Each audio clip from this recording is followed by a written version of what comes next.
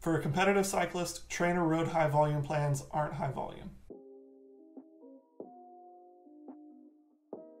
Hey everybody, welcome back to the Bridge Gap Cycling channel. My name's Canton. Thanks for joining me again. So today we're going to go over my week in review using the Trainerroad high volume master's plan. As I said last week, I had been out of town, down in Austin, training with Ellis, recording our podcast, which if you haven't had a chance to check it out, please do so. I'll link it in one of these corners. So my sleep hadn't been the greatest in terms of quantity or quality. I definitely improved upon that this week, getting an average of 7 hours and 40 minutes per night, which I'll show over here. Super stoked on that, trying to get as much sleep as I possibly can while doing this much volume, especially adding intensity into it. I want to make sure that I'm recovering enough to actually get the adaptations from the workouts that I'm doing. All right, here we go. So this is the second week of my high volume general base. The plan initially had about 14 hours scheduled, but I have chosen longer adaptations as well as done some gentle commutes on the bike to up the volume. Trainerroad high volume plans have always been looked at warily by a lot of people, saying that they burn you out super quickly. It's just too much volume, it's just too much intensity. And I think before they released the master's plan, it was too much intensity. But if you look at it, they're generally 10 to 12 hours, and that's not high volume for a competitive cyclist. For a time-crunched athlete, as they cater to, that's high volume, but comparing to pro cyclists that are training 20 to 30, 35 hours a week, 10 to 12 hours a week just isn't high volume. So looking at my week, you can see that we did 20 and a half hours essentially, out of the 17 and a half hours that were structured rides that I either had scheduled or added onto the calendar. The hours that weren't accounted for with structured riding is bike commutes that I made to work. Didn't have to do those, but it is nice to actually get outside on a bike in an enjoyable setting every once in a while. So if you look at my week, there were 17 and a half hours of structured training on the calendar.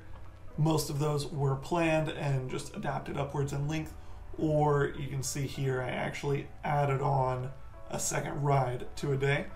The remaining about 3 hours were bike commutes to work, just getting out on my commuter bike and making sure I get a little bit of nature in as well, and instead of just being stuck on the trainer the entire time. So jumping straight into it, we had Borestone -2. That was 2 hours. You can see that I marked it here as easy, and it was 50%, 55%, 60%, up to 65% of FTP for 2 hours. So just a easy, chill endurance ride. Average power was 166. Knocked it out and went to work that day. Tuesday was my day off, so we had Daniel -4 scheduled. Daniel -4 is a sweet spot workout. It has intervals of 5 minutes with 3 minutes of recovery in between. It was pretty chill, didn't have any issues with it. Marked it as moderate, which makes sense. It's just sub-threshold. And then I went ahead and tacked on Bald -1 afterwards. Bald -1 is just an hour of endurance, so it's just some extra volume for the legs. Again, easy. Tuesday is my day off from work, so after I finished those 2 rides, I set to recovery. I made a smoothie and some pancakes, eggs, and tried to relax as much as I could for the rest of the day.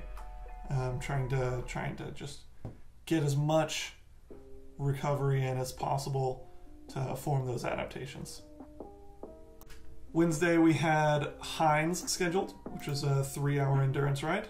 Hines is 3 hours ranging between 50 and 67% of FTP, so pretty much all within that zone 2 range.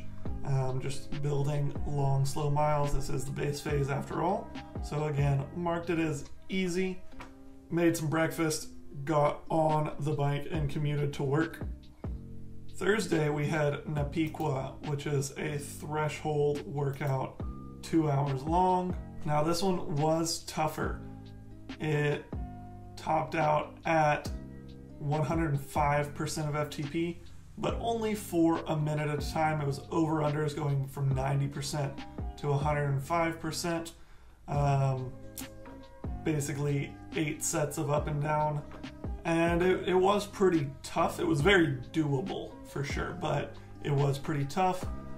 Looks like an average power of 183 at the then 279 watt FTP.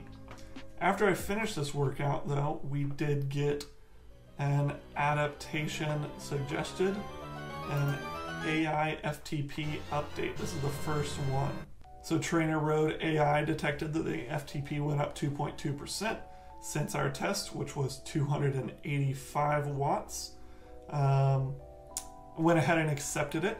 And like I said, we will be testing against that come time for the next FTP test.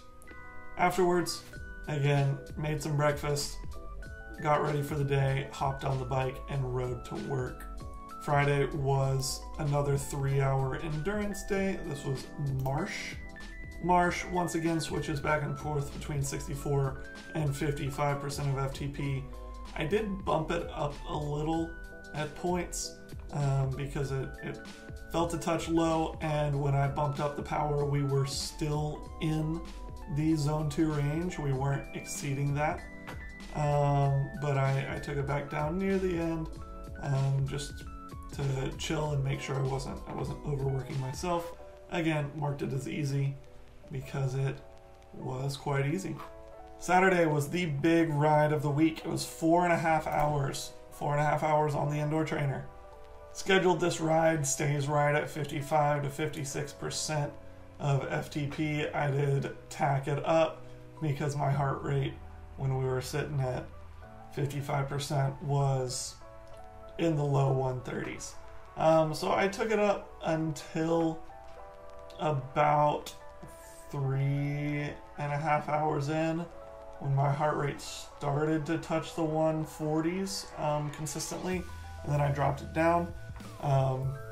So we were looking more at like 65% of FTP for the majority of this ride.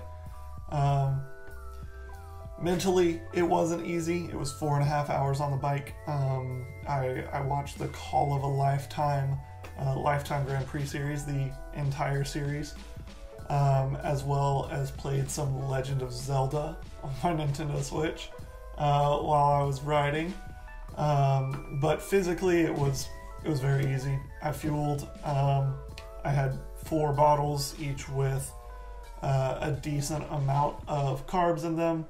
And I also had some Goo brand lemonade flavored chews that were pretty disgusting, but there were 22 grams of carbs each pack, so it was something to help fuel the ride. 4.5 hours down though, it was a mental slog. I got off. I made a stack of Kodiak cakes, I had some breakfast tacos, and I took a nice recovery nap post shower. And then today, I didn't work Saturday, I didn't commute to work Friday.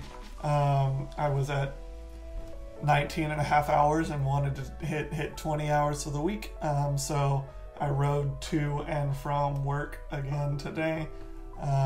And ticked it right to that 20.5 hours or just under mark with my commute. Those commutes are not using a power meter. They're just using my Apple Watch with its heart rate monitor. and I'm making sure my heart rate isn't going above 135. So it's very low zone 2, high zone 1, just trying to keep the intensity as low as possible, but get a little bit more volume in the legs. So yeah, guys, that's my week of training in review. I appreciate you stopping by to take a look at it. Trainerroad so far has been really good. I'm super satisfied with how the plan has been going so far. I know we're only a couple of weeks in, but I'm really enjoying this master's program, only having 2 days of intensity per week, and then the rest being endurance based. I'm excited for how it brings me into the season. The Texas bike racing season did technically start this weekend with the Cedar Hill Classic. I didn't participate just because we're just in base season right now, and I'm looking to peak a little bit later than the majority of riders around here. But this is what 20 hours a week on the bike looks like. I appreciate you stopping by to watch.